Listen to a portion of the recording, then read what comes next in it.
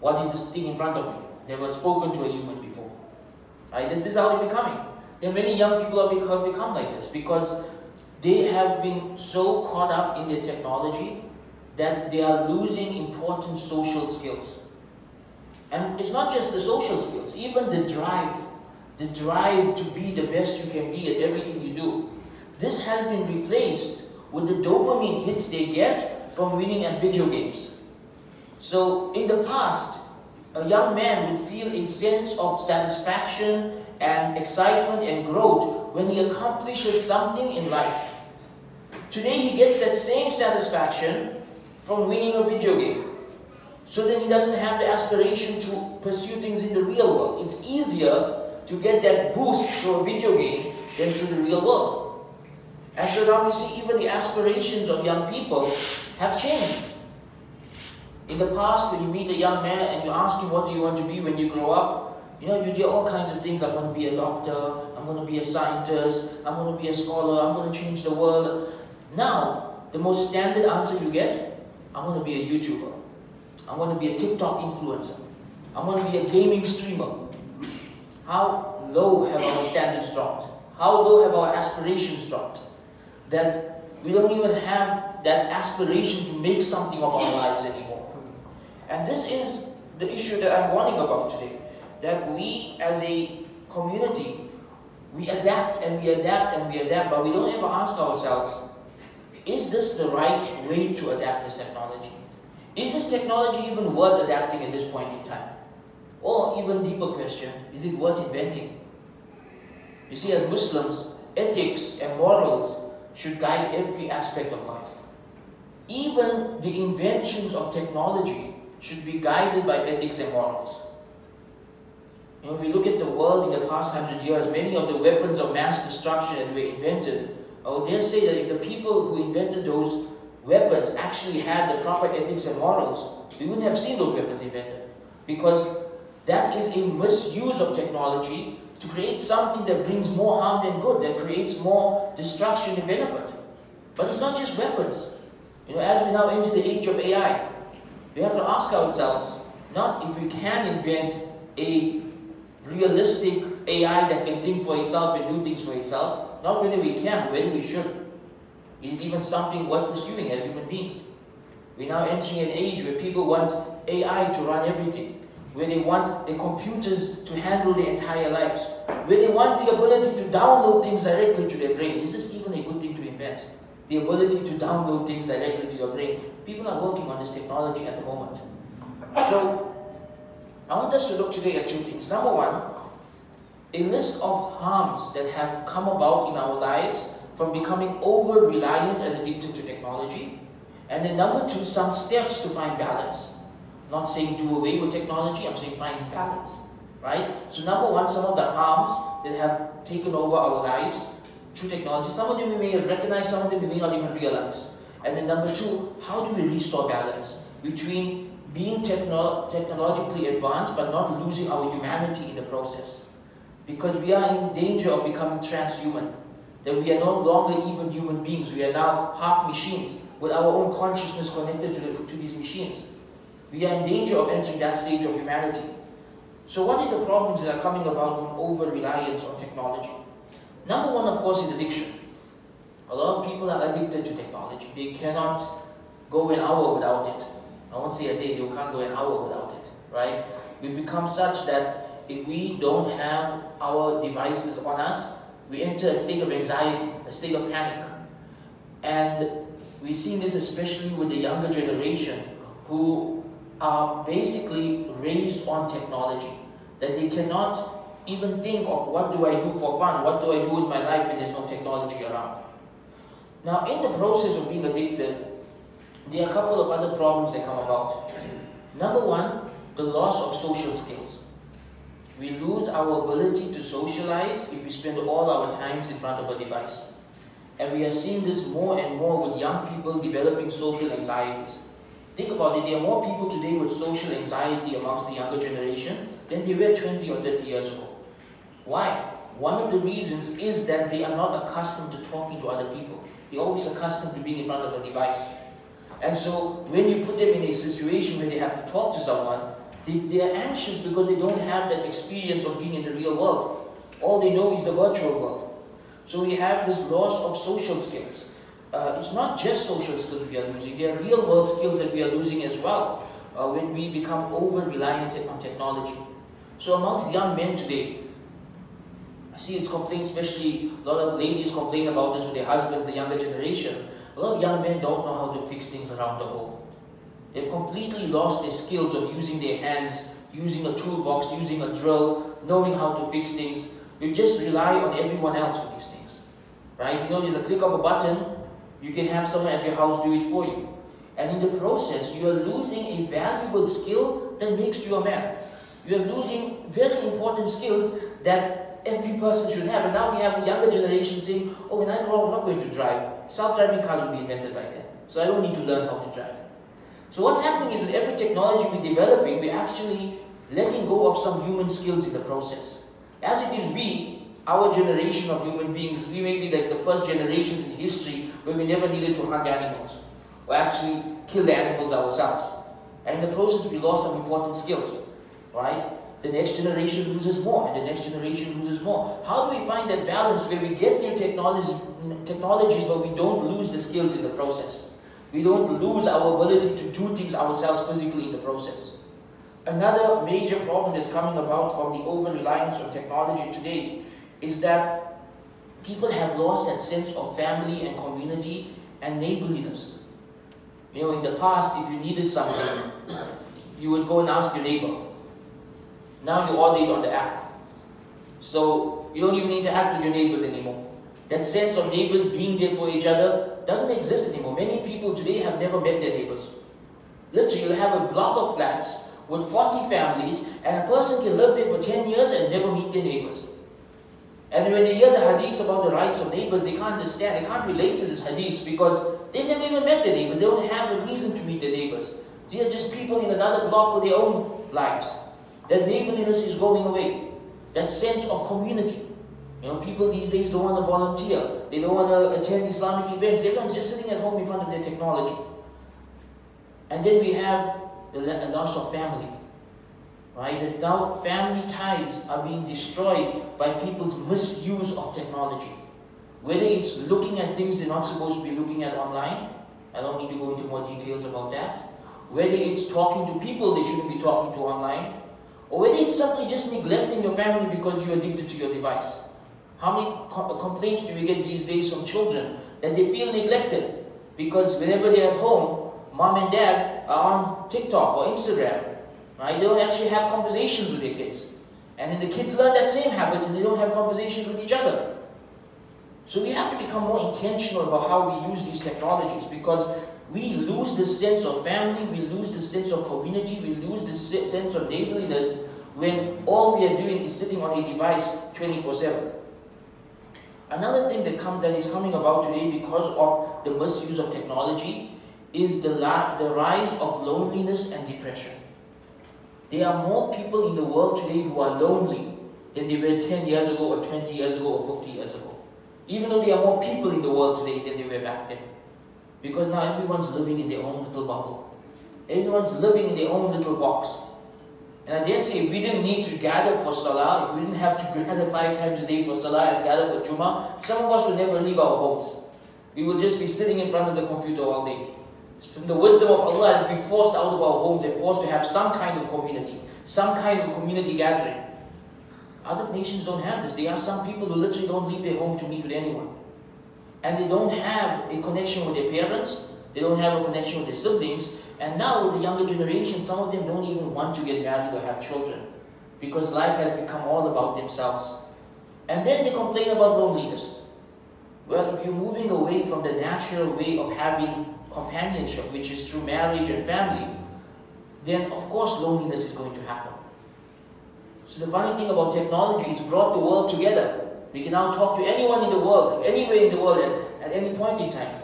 Yet for some reason, people feel more lonely today than they did in the past when they were disconnected from people even one city away. Another problem that's happening today, because of our over-reliance on technology, is that we have become disconnected from nature. And we've seen this more and more, that young people today, many of them do not have any connection to the natural world. And there is a link between nature and belief in God. There is a strong link between spending time in nature and increasing your iman. If you study the Quran carefully, you will find there are many passages where Allah subhanahu wa ta'ala tells us to reflect on nature, to reflect on the creation of the heavens and earth, to reflect on the skies, on the trees, on the ocean, on the animals. But if you're never around these things, if you're always surrounded with just man-made inventions, then you are cut off from nature. And there has definitely been, in our times, a rise of atheism linked with a rise of being away from nature. These two things are linked. And there's actually a prescription I make when people tell me they're having doubts about God or they're having doubts about Allah. I tell them to spend time in nature. To actually spend time in nature, because when you are disconnected from the natural world, then you are disconnected from the Creator. And when you spend time in the natural world, then you are closer to Allah subhanahu wa ta'ala, because you are now surrounding yourself with the creation of Allah subhanahu wa ta'ala. So these are some of the problems, and there are many others. There are many others that I may not even have thought about. One other one that comes to my mind is that we don't have time to think anymore. We don't have time to be creative anymore. We don't have time to develop new ideas. Where do new ideas come from? Where does creativity come from? It comes from boredom. Right? If you are bored, you start thinking. If you start thinking, you start coming up with new things. But today, we have become averse to boredom. Become averse to having a space just to sit and think. Instead, we want to be always entertained. And if you're always entertained, your mind is not growing, you're not learning, you're not thinking new things. You're just distracted from the real world. And so, if we look at the younger generation who they need to be always entertained with video games and with streaming media and things like this, they don't ever invent. You know, in the past, when kids were bored, they would invent their own games, right? They'll find a box, or they'll find a ball, or they'll find something, and they'll invent something. The creativity will come up. Today, you don't get that opportunity anymore. Well, thanks to load shedding you do, but in general, you don't, right? You don't get the opportunity anymore to sit and think and to be creative. And even as adults, because of our technologies, some of us are on call for work 24/7. Right? 24/7, you are reachable by the people you work with, so you never get time for family, you never get time to rest, and you never get time to think. And this is also becoming a problem in the modern world. Without time to think, we cannot come up with new and powerful ideas that can make this world a better place. So these are just some of the problems that are arising from our misuse of technology. In the second khutbah, I will give us just a few solutions on how we can find balance. وآخر دعوانا الحمد لله رب العالمين. الحمد لله وحده والصلاة والسلام على من لا نبي بعد أما بعد فإن أصدق الحديث كتاب الله وخير الهدي هدي محمد صلى الله عليه وسلم وشر الأمور محدثاتها وكل محدثة بدعة وكل بدعة ضلالة وكل ضلالة في النار. So four things all of us can do to find balance when it comes to adapting technologies and not losing our humanity in the process, right? Step number one, be intentional about what technology you adapt and how you adapt it. You don't have to adapt every technology that's invented, right? Some people feel like anytime something's invented, you have to try it out and you have to try and find a way to fit it into your life. And so they have every possible social media service on their phone. If you have every possible social media service on your phone, you literally can be sitting on your phone 24/7 without running out of things to scroll through. It becomes a distraction. It's the same with streaming services, right? People feel they need to adapt to every new streaming service, every new technological device. I mean, does your microwave and your toaster really need Wi-Fi? You really need a browser on your fridge, right? There's some weird technologies being invented. People feel like it's new, let's adapt it. Ask yourself before you purchase any new technology, will this improve my life or will this be a distraction? This should be a criteria every person should have. For any technology, ask yourself, is this something that's going to enhance my life or is it going to be be a distraction. You do not have to adapt every technology that people invent, especially in an age where every single year new technologies are being invented. You need to be selective. You need to look at what is going to benefit you and adapt that. And if something is going to, for example, distract you from your work, distract you from your family, distract you from your ibadat, then maybe it's better not to adapt it. Right? If the harms outweigh the benefits, then avoid adapting it. Number two, have rules for yourself and your family in how you use technology. Have rules, not just for your family, for yourself as well. So we see many adults today are addicted to social media. Right? They cannot stop scrolling through social media. You need to make some rules for yourself if this is the case. Right? You need to give yourself a certain hours of the day when you're on social media. You need to limit the number of social media networks that you are subscribed to. You need to put your phone away when you're working, when you're spending time with family. You need to make rules for yourself. And it's the same for your kids. You cannot allow young people to just be on the technology and on their devices 24/7. They need time to pray, they need time to think, they need time to study, they need time to be part of nature, they need time to socialize, they need time to interact with each other, they need time to interact with you. Technology should not get in the way of that. So you should have rules. You should have rules in place. And it's for the parents of the homes to make these rules. So number one, be intentional in the types of technology you adapt and when you adapt it. Number two, have rules for your family and for yourself in how you use technology. Number three, make sure you understand properly the Islamic ethics that govern our usage of everything. Right? Technology is not haram. It's like how you use it and when you use it that matters. So it's just like using a tool. You can use a tool for good, you can use a tool for evil. It's the same with technology. If you understand Islamic values, you will be more conscious in your choices of what you do with your technology. And so you will have more value and ethical based rules on how you use that technology. So make sure you understand the Islamic ethics properly so you can apply it to your usage of technology. And number four, I'll remind all of us to spend more time in nature. Allah subhanahu wa ta'ala tells us in Surah Al-Imran, إِنَّ فِي خَلْقِ السَّمَاوَاتِ وَالْأَرْضِ وَاخْتِلَافِ اللَّيْلِ وَالنَّهَارِ لَآيَاتٍ لِأُولِي الْأَلْبَابِ. That in the creation of the heavens and earth and the alteration of the day into night, there are signs for those who think. الَّذِينَ يَذْكُرُونَ اللَّهَ قِيَامًا وَقُعُودًا وَعَلَى جُنُوبِهِمْ. Those who remember Allah when they are sitting, standing or lying down. I want us to think about this verse. Allah is saying that if you want to be close to Allah, if you want to remember Allah, if you want a relationship with Allah subhanahu wa ta'ala, then you need to reflect on nature. You need to be close to nature.